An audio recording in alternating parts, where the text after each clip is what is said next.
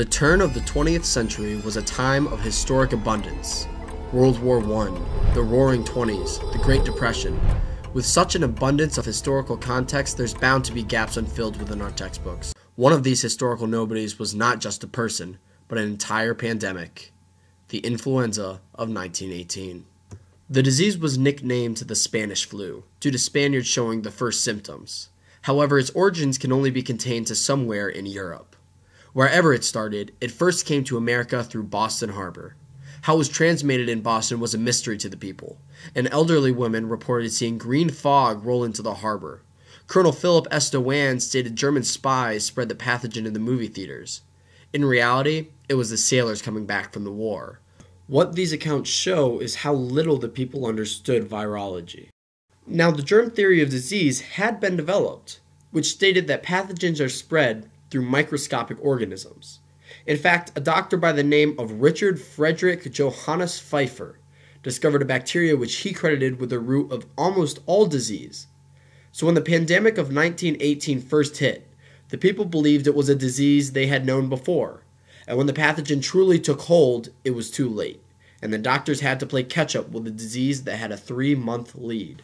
Well, bacteria are treated with antibiotics. Viruses are not killed by antibiotics. So in 1918, I don't believe they had a penicillin yet, but let's imagine they did. And they had a patient that had a bacterial infection.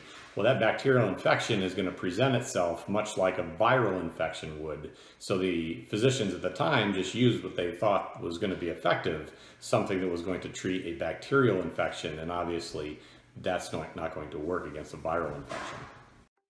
Once the disease had taken its grip, the full repercussions of the doctor's mistakes were witnessed by society. With the flu came fever, nausea, diarrhea, and other typical flu symptoms. What set this infection apart from others, however, were the mahogany spots and blue lips that it gave its victims. These physical features were a result of the lungs filling up with fluid and would ultimately result in suffocation of the patient.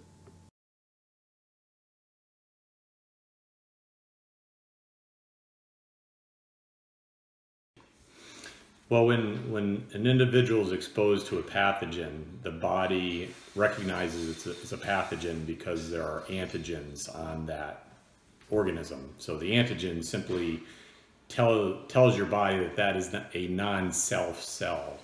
And your body then recognizes it, and it goes through a process to develop antibodies that can kill that pathogen. This is a process that takes a little bit of time.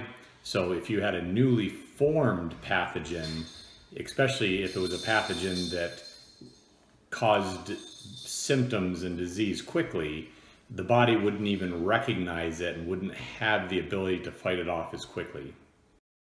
It was in 1918 that Richard Edwin Shope had to decide what his future career would be. He grew up as a farm boy and received an average education. And when the flu pandemic hit, he was compelled to enter the virology field and would go on to shape what we view now as the flu vaccine. Richard Edwin Shope chose to pursue in the field of virology because of catastrophes like Fort Devens. One of the first locations that the flu hit, Fort Devens quickly became overrun with the disease.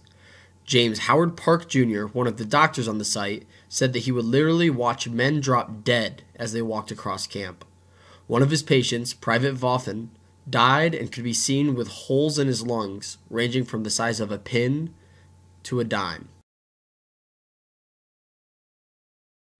Another compelling reason for Shope to enter the virology field is the world that was being shaped around him. The flu affected hundreds of thousands at a time and hit major cities like Philadelphia hard. Philadelphia installed new legislature and continuous public service announcements in an attempt to contain the pandemic. All public services were closed, including school, libraries, amusement parks, entertainment, etc. Seattle was also hit hard, where fines and penalties were upheld for not taking the precautions mandated by the city. Seattle handed out masks and required them in any public center. If those two cities weren't enough to convince Richard Shope, perhaps the pure aggressiveness of the influenza was. This pandemic resulted in 28% of the U.S. population being diagnosed and 675,000 Americans losing their lives. The American life expectancy dropped from 51 years old to 39 in 1918 due to the disease hitting middle-aged and younger citizens.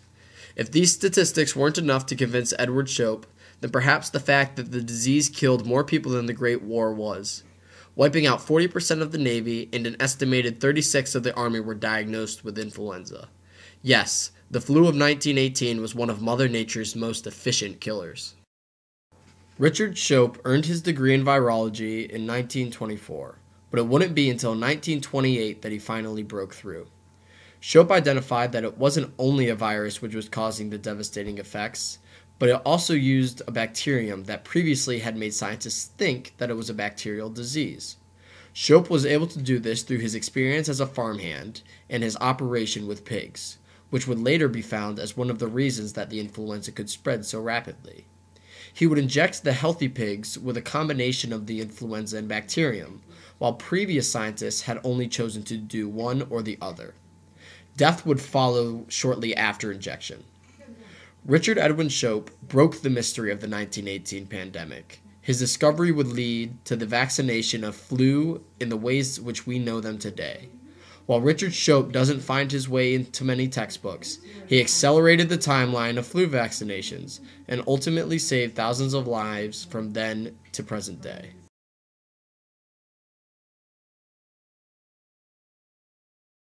So I think there's a lot of things that we can take away from the swine flu of 1918. First, the extremely mobile population.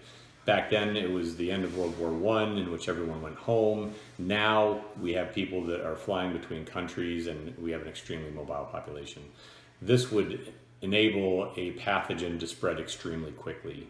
Two, back then, it overwhelmed the healthcare ability to treat all these patients.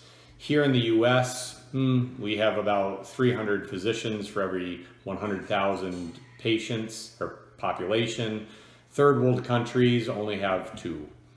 So I think you could easily overwhelm third world countries' healthcare ability. And even here in the US, if we had a major outbreak, you would see our healthcare system probably buckle.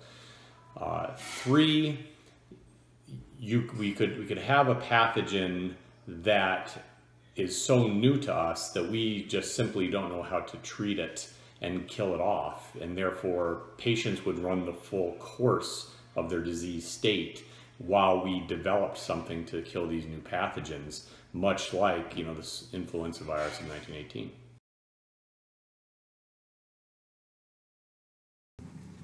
I think that we as a class like to believe that history is controlled by actions. Whether it's messing up and facing the consequences like the Federal Reserve and the Great Depression, or taking a risk and reaping the rewards like the Battle of Midway. However, this isn't always the case. Sometimes the largest parts of history are dictated by things outside of a civilization's control. Disease, which can prevent a regiment from advancing, like the influenza of 1918 did to a British regiment, or a potato famine resulting in a mass migration of Irish immigrants to America, to a modern-day hurricane destroying the homes and lives of thousands. We like to believe that the past has been shaped by man, so that we can then have faith that we can shape the future.